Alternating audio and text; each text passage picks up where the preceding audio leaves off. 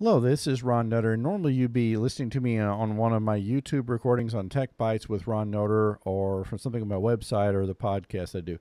Well, this time we're going to talk about something called SharkTap, and this is an Ethernet tap that's very affordable and something that I have in my own personal set of tools and something you should consider as well. And if you're not used to doing a packet capture, I'll kind of give you a little bit of a tutorial on what you're looking at and why the SharkTap is going to be something to look at. Now, we'll start out with just a regular switch here. Now, obviously, your switch is going to look a lot nicer than mine. Normally, what you get into is you'll have a workstation connected to one port. You'll have a server or some other device that you're talking to on another port. And you may have a problem where the application talking to the server or you're trying to get to a web page and it's just not working right, and the error messages you're getting really don't tell you. Well, normally what you would do is you would set up what is called a span port or a mirror port, and that's going to be connected to a PC or Mac or Linux running something like Wireshark or a packet capturing software. And what will happen is you will configure it to either take all traffic going to the port that this system is on and mirroring it over to this, or you can go from the workstation. There's all sorts of possibilities. This is a configuration that you have to change on the switch. If you don't do it right, there is a risk of causing a problem. I'm not trying to scare you, but if you're not used to doing this a lot, and even if you are used to doing a lot, you can sometimes cause a network outage by not doing it right. And this is something you actually can overload a switch in certain situations when, depending on the amount of traffic you're trying to span and what you're looking for. So the next thing to look at is some of the, there are some entry-level taps that will basically, we'll take our good old friend here, Mr. Workstation. We will put the tap between it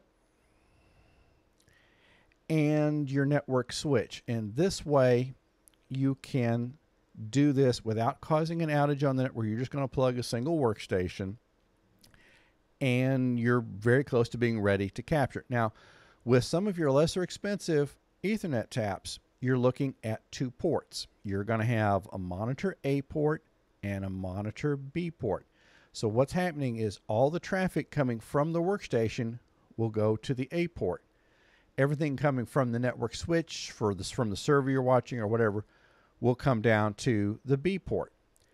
Well, now here's the problem. You've got two ports. You either got to have two PCs or you've got to add a second network card to the PC, run two captures of Wireshark or whatever you're using, and then combine those capture files so you can see one composite image.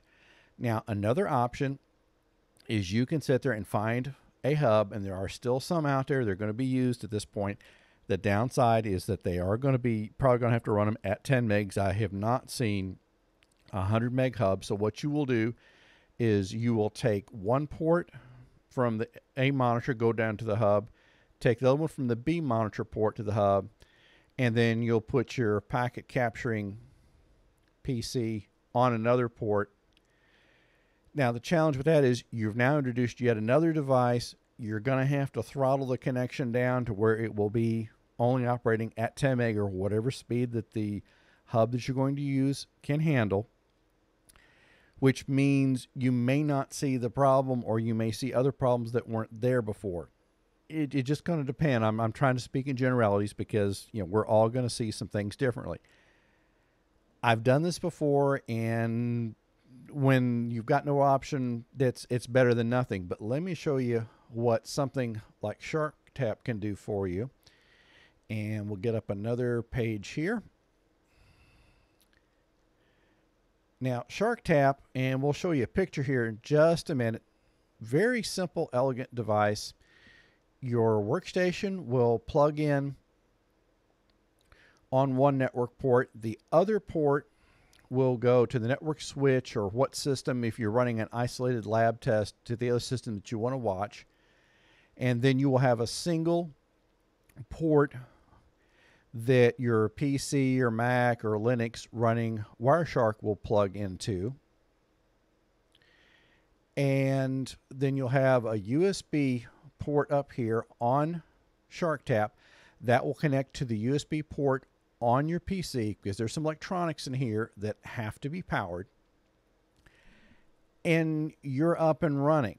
So it's a very easy system to put in place. It operates at 10 or 100 megs. It is nice in that you don't have to worry with, if you're doing this, say you're watching a user's connection, for example, and I've had to do some of this in a prior job situation. With using a tap like this PC is isolated from the network. It has a read-only copy of what's coming from here and from here, but the MAC address of this device is never visible here or on the network. So it's very safe to use. You don't have to worry about, something bad happening here. It is a very compact device. It operates, like I said, just with a USB connection, or if you've got a cell phone charger, because your PC will be some distance from the SharkTap. Both are options to do it. I carry mine in a Pelican 1010 case. So I've got it protected. It goes right in a backpack or a briefcase, so it can be ready to go at a moment's notice. So you really, for the price, and we're talking less than $100, that it's very well built device. The company it comes from has been great to work with. They've always been very good about answering my questions, and it's not going to be a bad thing to have in your bag of tricks, because this is definitely a whole lot more affordable than some other options I've got with the other taps that I have. And the difference about this one, this is what's called an aggregation tap.